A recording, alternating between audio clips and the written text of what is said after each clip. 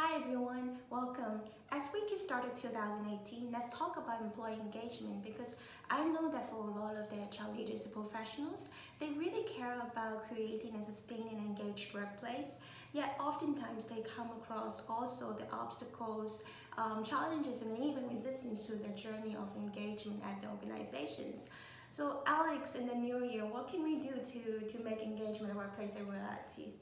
Yeah, thanks. Well, I think first thing we need to do is define what we mean by engagement. This is a topic that we've all been circling around for so long, and it's so important, but no one's really been able to put their finger on it and get it right yet. So how we define engagement is we look at it as an inside job. It's such a personalized experience as to whether you find meaning and you feel connected to your organization. So trying to do engagement at staff is really, a bit of a misnomer. It's not something that can be an only top-down approach. And although the foosball tables and the free lunch are great, these have become hygiene factors. They're not engagement anymore, they're simply cosmetic in the organization. So first thing we need to do is look at how we engage people with their why, their inside meaning as to why they work in that organization. I agreed. And on top of that, I think it's really important to know that employee engagement is more than an engagement survey itself, because engagement essentially is a culture embedded into the organization that we have or have not created. So don't confuse the measuring stick with the initiative itself. Completely agree. And then the final thing we'd say about defining engagement is that it's for all of us.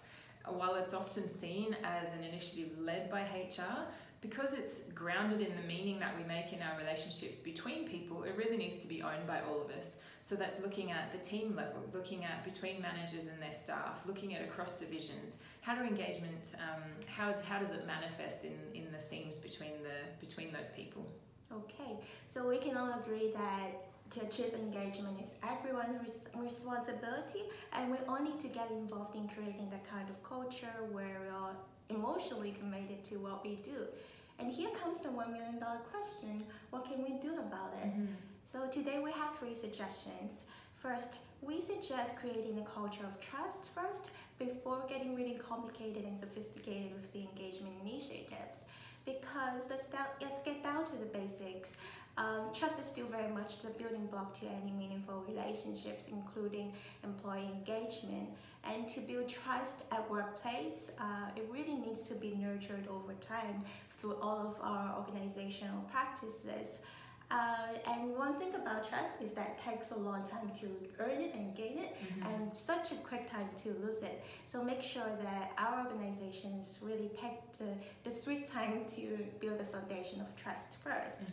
And here you want to review the communications and policies around, for example, the reward system, performance management system, the leadership communications, mobility, just to name some important touch points where employees are used to measuring up their trust levels and buying levels with the organizations.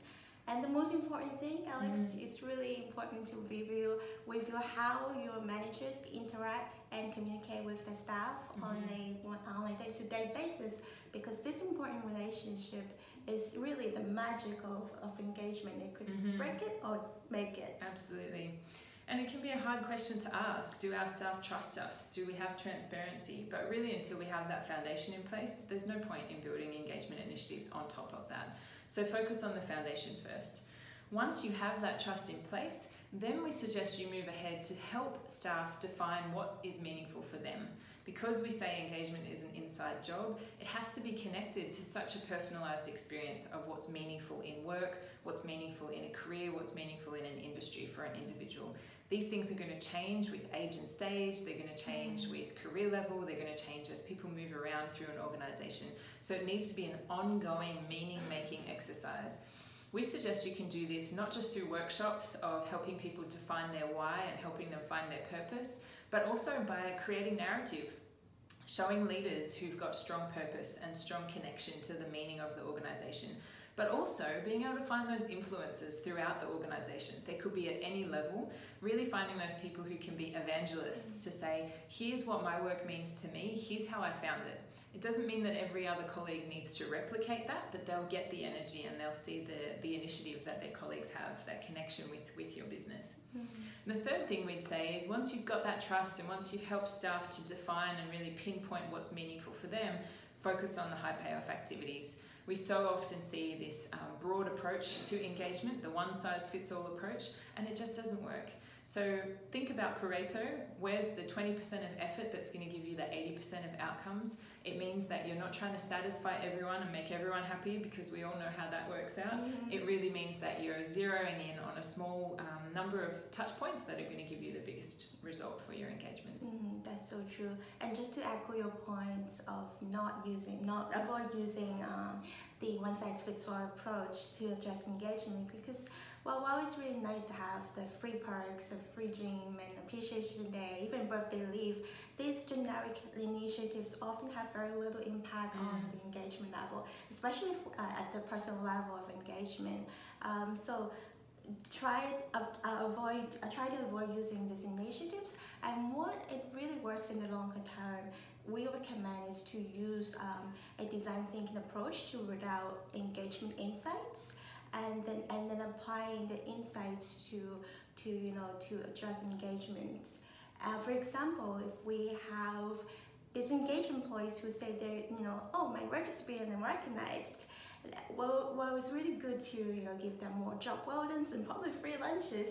What would actually work in the longer term is to actually understand how they feel about the communications of career development or performance management are being handled, and implementing the relevant action plans to address those issues.